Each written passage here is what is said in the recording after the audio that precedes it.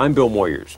Even now I can see in my mind the Chinese protesters in Peking as they clustered around a homemade Statue of Liberty, expressing their admiration for political ideals from the other side of the globe. But of course the passage of ideas between cultures is never a one-way journey, and we in the West are learning that the intellectual and spiritual traditions of the East enrich our understanding of the moral life. In this broadcast, we'll hear some insights of Confucius from Weiming. Whether in mainland China to lecture at Beijing University or in his classroom at Harvard University, Weiming personifies the meeting of East and West. A student of modern thought and very much a modern man himself, his roots run back to Confucius, the philosopher of ancient China. To anyone who thinks Confucianism quaint or irrelevant, Weiming will argue that the humanism of the old sage can help us sort out some contemporary ethical problems. Ironically, it was in the West that Weiming rediscovered the tradition of the East. Now his own ideas have excited vigorous discussion back in the world of his birth. His family was living in Kunming, China, when Du was born in 1940. When the communists came to power, the family escaped to Taiwan. At 22, Du came to the United States to study at Harvard, becoming in time a scholar of Chinese intellectual history, the author of 5 books on Confucian humanism, and an active voice in the dialogue on comparative religion. He is now a professor of Chinese history and philosophy at Harvard. Several times in the 1980s, he returned both to mainland China and Taiwan to lecture and listen. Before his departure for a year at the University of Hawaii's East-West Center, we talked at the Asia Society in New York City. Here we are on the verge of the 21st century, with all the world's major religions being 15 centuries old and older. Do you think in this new era these old faiths have anything to say to us? Oh, yes, because they ask the ultimate question. They're not satisfied with our living as ordinary human beings, simply as economic beings, political beings, and social beings. They want us to be more. And in fact, we want to be more. It is in this sense that religion is both extremely powerful, explosive, and demanding. But can religions that for so long excluded, that considered non-believers as other, often persecuted them because they were other, can these religions find anything in common, do you think? It is a moral imperative that they share the common concern for the human condition. Because for the first time in human history, that whether human beings are a viable species is being questioned. Now, 2 very powerful forces emerge in the 20th century. On the one hand, we become interdependent.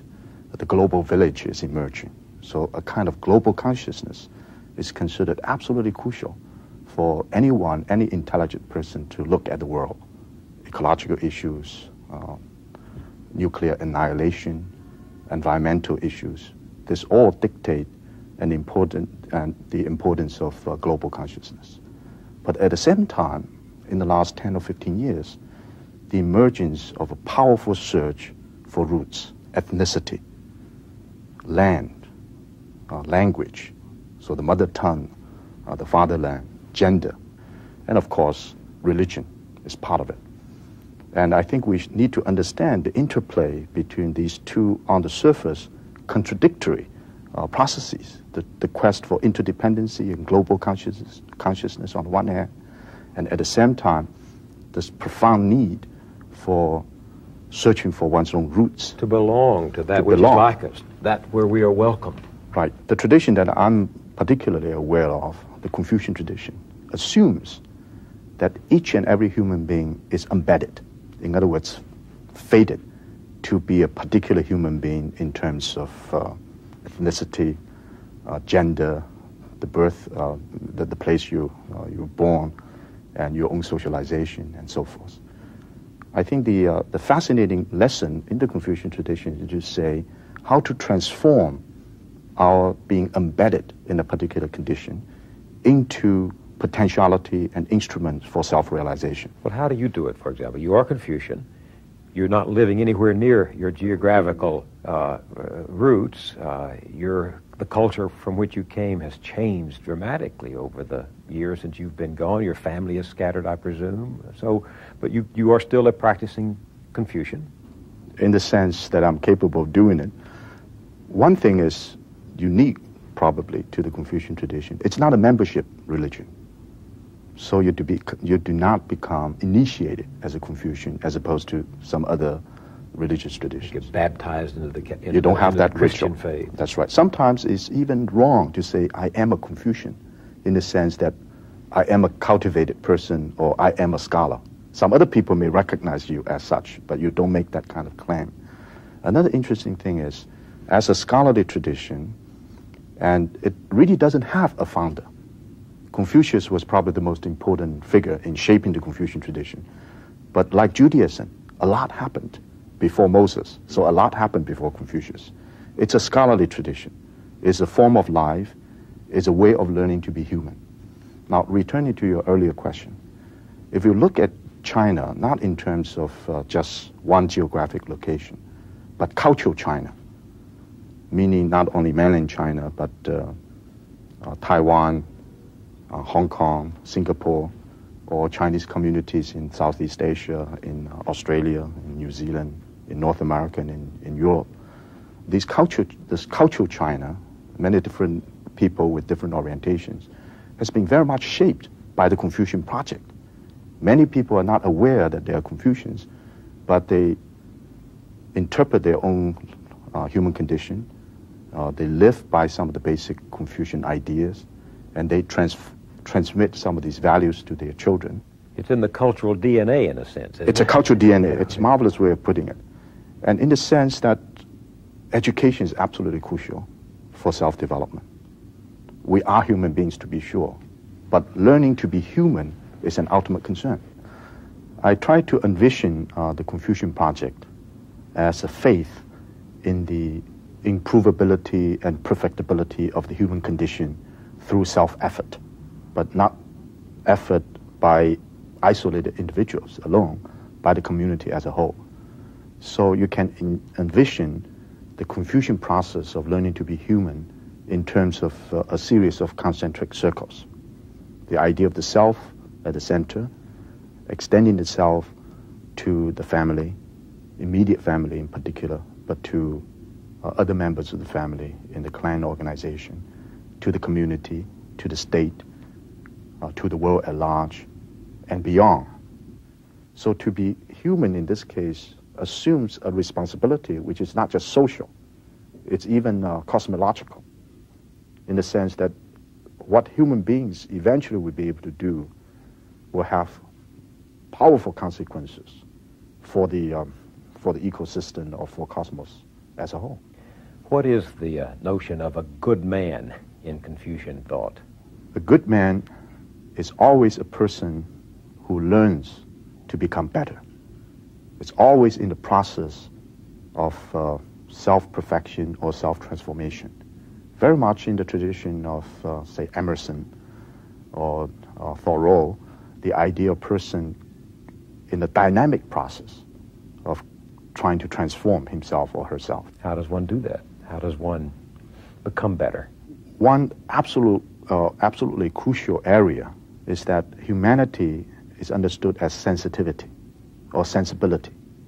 It's not simply by the acquisition of knowledge from outside or refining one's rational power, but also to train oneself to become more sympathetic, more open to other possibilities. So the point of departure for being human is empathy. It's empathy or sympathy in that sense. Which means to be able to experience the suffering of others and the joy of others.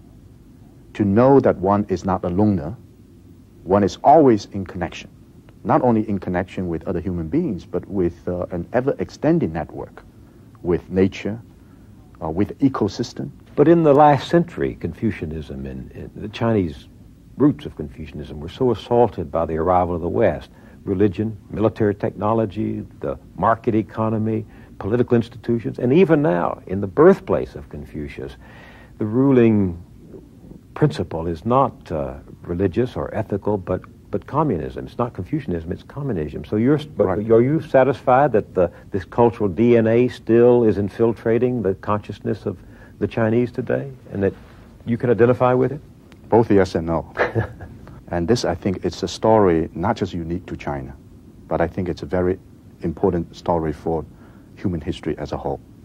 The emergence of the modern West, with emphasis on science, technology, market economy, political institutions, and so forth, what I normally call a kind of Enlightenment mentality, has shaped the universe in a particular direction. In fact, all the major spheres of values in the world today, or the important spheres of interest, are very much defined by the Enlightenment mentality of the modern West. And in fact, the Chinese intellectuals, not to mention the Japanese and Korean, they are just as affected and influenced by this mentality as many of the other intellectuals in other communities. So it has become a common human heritage. The Chinese intelligentsia, whether communist or non-communist, in a sense, is being very thoroughly westernized in that sense. But this particularly powerful mentality also has sort of pushed humanity to the brink of self-destruction, with the danger of the destruction of the ecosystem as a whole. You mean the Western? If it is narrowly understood as wealth and power. I started to say that you mean the Western notion of the acquisitive, possessive individual. The social Darwinian, the Faustian drive to conquer. And to get rich. To become powerful. I think when Bacon defined knowledge as power, which is a major departure from the idea of knowledge as wisdom, either in the Greek tradition or the Judaic tradition or in the Confucian tradition. So something very fundamentally changed in the human mindset, conditioned and defined by this very powerful force of modernization. This idea of the individual and the aggression toward nature, you say, is undermining our life support system. That's right. This, of course, does not necessarily mean that the Confucian tradition has been totally undermined in terms of the form of life, patterns of human interaction, understanding of authority, of leadership, of education.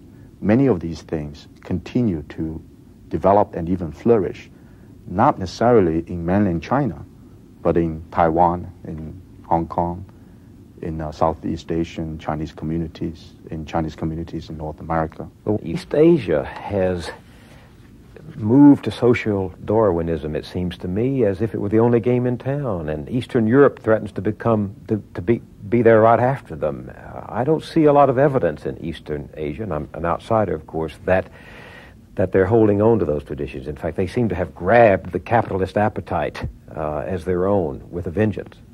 But that does not necessarily mean that at a very deep spiritual level, they've accepted the social Darwinian mode of thinking or way of doing things as self-evidently true or even as meaningful. It's something you have to do, but it does not necessarily mean that it will give you the ultimate meaning. The Marxists in your country, your native country, have looked upon Confucianists as ghosts and monsters to be slain every time they rise. But I understand that your lectures in China and the articles that you've written for Chinese journals have been instrumental in in putting the Confucian question back on the agenda in China, that the communists are unable to slay these monsters and ghosts. The question is complicated by the fact that some people believe that the problem in China today, the actual issues concerning the political culture in China, are somehow connected with the confluence of two traditions: Confucian feudalism, with too much emphasis on the group, on authority, on nepotistic concern, hierarchy, on rituals, and so forth, and the Stalinistic notion of dictatorship. So the marriage of these two forces constitute the brutality of the Chinese regime. And even though my sense is that description of the Confucian project is too restrictive. I think they're basically right. That's a problem. That's one of the reasons why Confucian culture, the negative side of Confucian culture, needs to be critiqued, analyzed very thoroughly to understand, so to allow the more positive side that we've been discussing here to emerge. Friends of mine who have lived in China say that as beautiful as the Confucian idea is aesthetically, in terms of form and ideality, it is nonetheless very stifling in practice, because the free spirit of the West does not feel at home in this network of kindred ties, and father and son, and husband and wife. You just get smothered in this tissue. You can also say that about a highly ritualized society of South Korea, or Japan, or even Vietnam, because these are all societies under Confucian influence. So Westerners admire the tradition from afar, but when they get there, they feel smothered. That's right. But I think that's not ought to be the case. That ought not to be the case, in fact. Simply because there's a major difference, even in traditional China, the debate has been going on between the Confucian idea of 5 relationships and the Confucian idea or the obligation of the 3 bonds. We know the Confucian idea of the 3 bonds is the authority of the ruler over the minister, the father over the son, and husband over the wife. So you have all these things we are fighting against by the feminists in terms of male orientation, by, of course, the liberal democratic thinkers in terms of authoritarianism, and by some scholars who think that the primordial tie between father and son will have to be overcome for the ego to be fully developed, not necessarily in the Freudian sense, but in a very broad psychoanalytic sense. But the 5 relationships, as we understand it, really talk about the mutuality in terms of basic dyadic human relationships. The relationship between father and son is defined in terms of affection, ruler and minister in terms of rightness, husband and wife in terms of division of labor, friendship in terms of trust, and sibling relationships in terms of sense of sequence. So I think within the Confucian tradition, you have the major conflict between the 5 relationships defined in terms of mutuality and support, and the 3 bonds as a kind of mechanism of ideological control. Well, let's stop right there, because what I hear you saying is that Confucianism promotes the 3 bonds: ruler over subject, father over son. Politicized Confucianism as an ideology of control. All right, and father over son, and husband over wife. At the same time, it promotes the 5 relationships which are a counterforce to those original impulses, but which is a way of saying that every religion contains the seeds of its own contradictory division. Yes. So what I see is within the Confucian tradition, the continuous struggle and conflict between one type of force, especially the political leadership, that wanted to use the Confucian ethical ideas for mechanism of ideological control. What is happening now? We have to be patriotic Chinese, don't criticize the government. We have to be obedient, we work hard. We try simply to follow the rules and do not raise any kind of rebellious questions. On the other hand, there's always been a major tradition in Confucian humanism that is to understand politics not simply as distribution of power, but to try to moralize politics. Try to argue that only the people who are exemplary teachers ought to be politically influential. Teachers. So how to moralize politics has always been a major concern of the Confucian intellectuals. And how to use Confucian ideas or ethics to develop a stable society has often been the concern of those who are in power in East Asia. So we even see that going on today. Before the Tiananmen massacre, many of the students who mobilized themselves in arguing against the current regime, first they didn't evoke any Western ideas of democracy or freedom. They basically talked about the public accountability of the government. They talk about corruption. of the government. They focus their attention on the inability of the government to develop itself as really the leader of the land. So the students consider themselves as the conscience of the people. That's one of the reasons why not only the citizens of Peking, but government officials and members of the security police were moved, because the students use a language which is very deeply rooted in Chinese consciousness. They are not representing their own interest. They are really the voice of the people. Is that Confucianism? Very deeply rooted in because Confucianism. The intellectuals are supposed to be the eyes and ears of the people. Of the people, and also this very old saying that heaven sees as the people see, and heaven hears as the people hear. And if the intellectuals, which always constitute a very small minority, if they manage to articulate the voice of the people for the well-being of the society as a whole, they in fact perform an important function, not only social, but cosmic, in the sense that they help the people to be able to raise their concern. And the government will have to respond to that particular kind of challenge.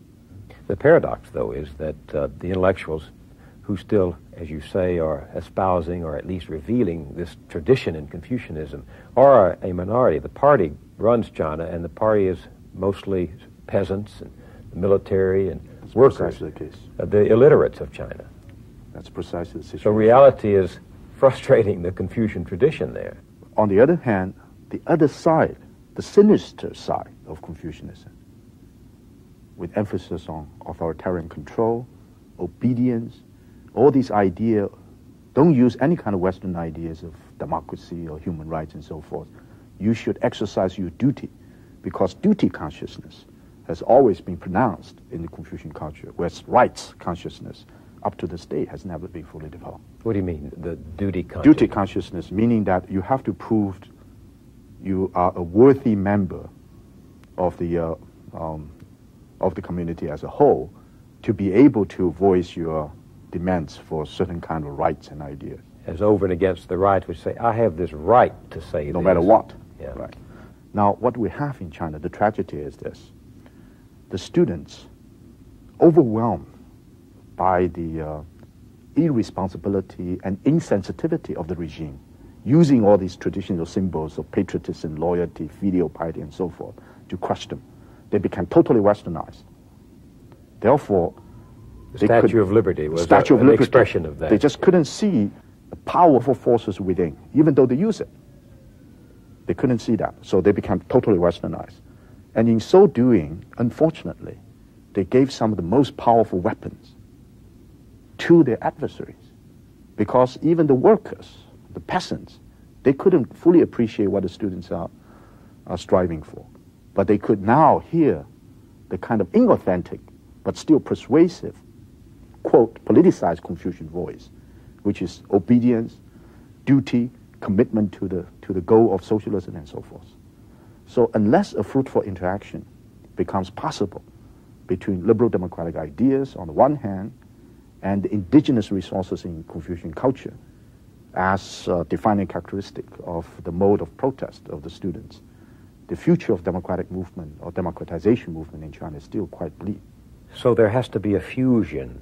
Fusion. Something of the West, but not so much of the West that it overwhelms the indigenous. It's not even just the conflict between the West and China. It's really a fusion at many different levels. Now, we may have to say the repertoire for human survival in terms of symbolic resources will have to be extended beyond the Europe-centered mentality, despite the fact every one of us, I myself very much included, is a beneficiary of this mentality. I think more like a Westerner than like a traditional Confucian scholar, no matter how I try to tap spiritual resources from my own tradition. I'm critically aware of that, and also I share that idea with many other scholars in China and Japan. So we are beneficiaries of the Enlightenment mentality, of rationality, of science, of technology, of the market economy, of democratic institutions.